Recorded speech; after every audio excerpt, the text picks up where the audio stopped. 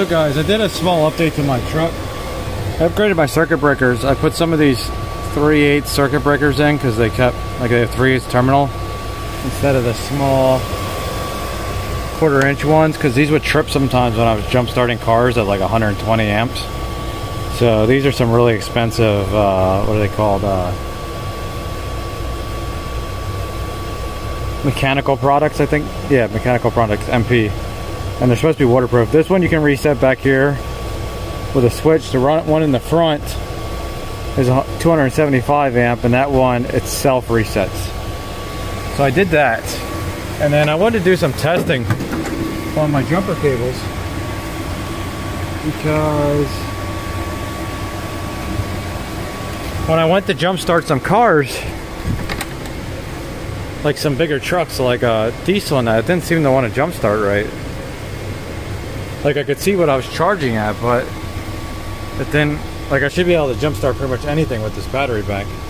So I went over to Harbor Freight, got one of these carbon pile testers. It says 500 amps, and I found an issue with it. And make sure this is all the way down. There we go. And I think I paid 40 bucks for it. So what I did was put my amp clamp on here, 600 amp clamp, connected to my picoscope, and I'm measuring voltage on the red trace right here at the cables. And then I put 2 of my probes right into my cables right here, because I couldn't get in here to measure it, the connector, so I went right there. And these are on the green trace. And here's what we have.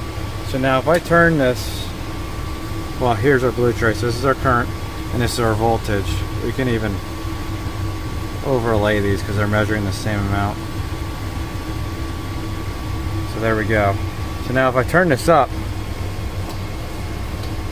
and you'll see this thing's way off when we turn this up on the amperage, but you'll see our voltage tanks right here. So we went down to 7 volts, and that's at 200. But if we come over here and look at our picoscope, let's see, what did we see here?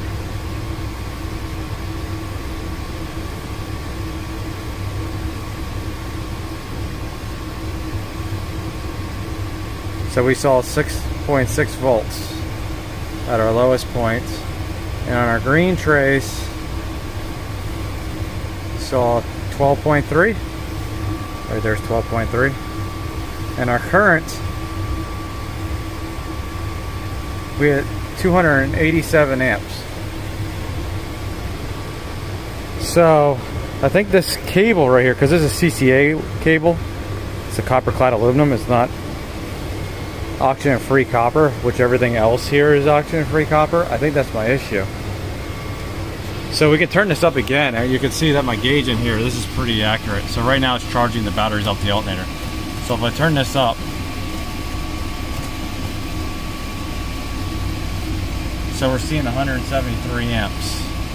But the problem with that is I gotta shut the isolator off, because the alternator is skewing that. So shut this off, and now we do it.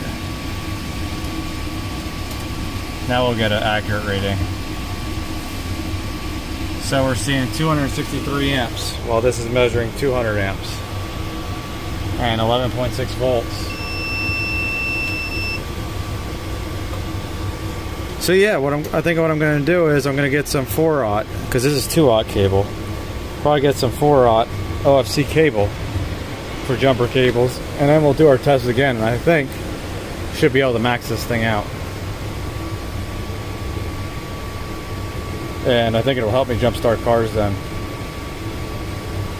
especially bigger ones. Like normal cars and that, no problem. Like a gasoline truck, no problem. But when it comes to like a diesel, it's not happening. And I also think, because somebody had mentioned this, I think what I'm going to do is I'm going to make a jumper wire that goes from one side of the copper here to the other side, so you get power going to both jaws rather than through the clamp.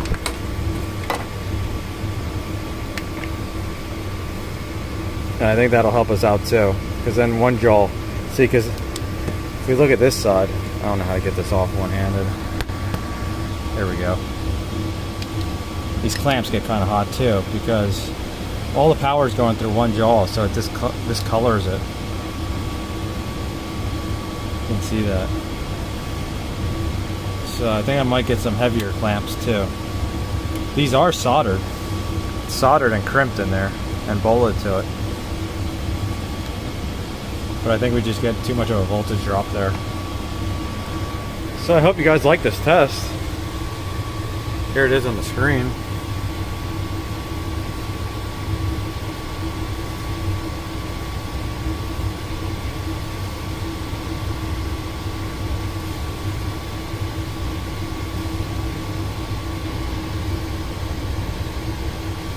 I think that's pretty nice though, that I can get almost 300 amps out of it. I think the highest I ever measured was like 400 amps for like a second, but this really helps. So I hope you guys like this. See you later.